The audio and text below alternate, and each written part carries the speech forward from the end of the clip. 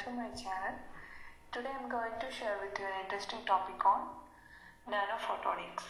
So through this video I'm going to share some of the very basic information about what is nanophotonics and how nanophotonics can impact our world and some of the photonic nanomaterials and its applications. So let's start. Basically, nanophotonics is the study of understanding and engineering light at very small scale, or we can tell it nanometer scale. So through nanophotonics one can understand how these photons behave on nanoscales. We can start controlling and manipulating their interactions, so which give an ingenious inventions such as better way for cancer imaging or other bioimaging, or a potential solution for room temperature quantum computers. Okay. Next, how nanophotons can impact our world.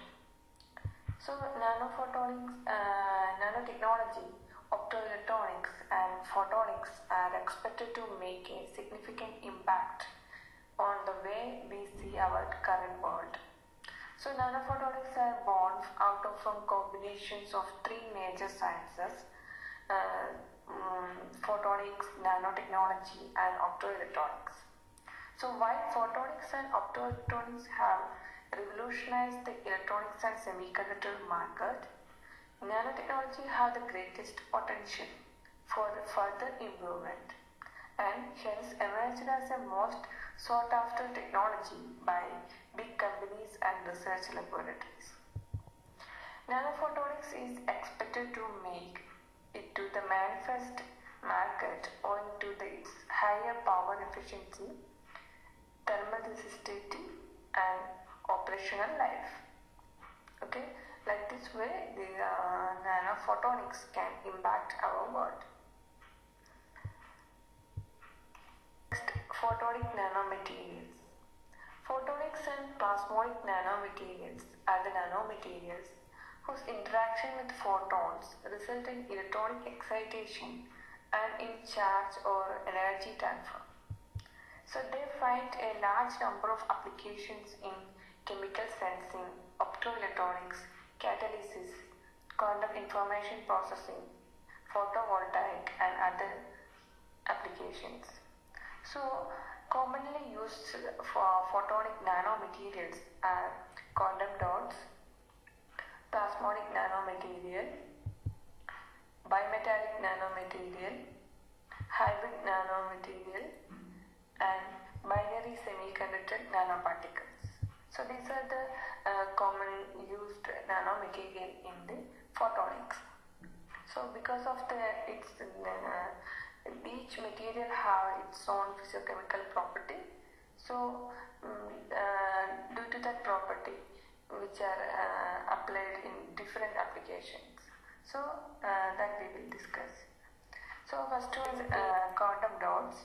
So quantum dots, we all know that it's a semiconductor nanoparticle which shows size-dependent light emission due to its quantum confinement effect. So because of this property, which is used in LEDs, displays, photo detectors and medical imaging. So in the picture we can see quantum dots with a different size which emit different wavelength of light. Okay. Another one is nanoparticles. So this metallic nanoparticle shows plasmon resonance absorption. So that is used in the effective light coupling of solar cells or surface enhanced diamond scatter. And another one application is bioimaging. We can use these plasmonic nanoparticles. Next is bimetallic nanoparticle. The photo excitation of the bimetallic nanoparticle is used in the catalysis of hydrogen or oxygen evolution reaction or in the degradation of water contaminants. That's also one of the important application of bimetallic nanoparticle. Another is non-stoichiometric binary semiconductor nanoparticles, which can produce wavelength controllable defect related luminescence.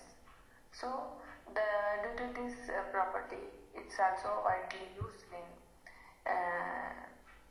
nanophotonics.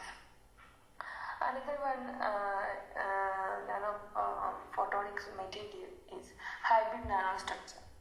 So the nanostructure, which consisting of graphene and plasmonic nanoparticle, which can be used for photocatalysis or dye degradation. So this is also one of the application of a nanophotonic material.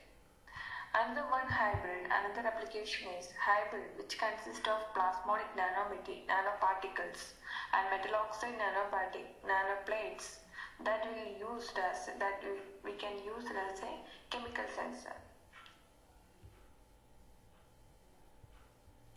So these are the some basic information about nanophotonic material and its applications. Watching this video, I hope you may gain some basics about nanophotonics. If you like this tutorial, please share with your contacts and friends. Thank you.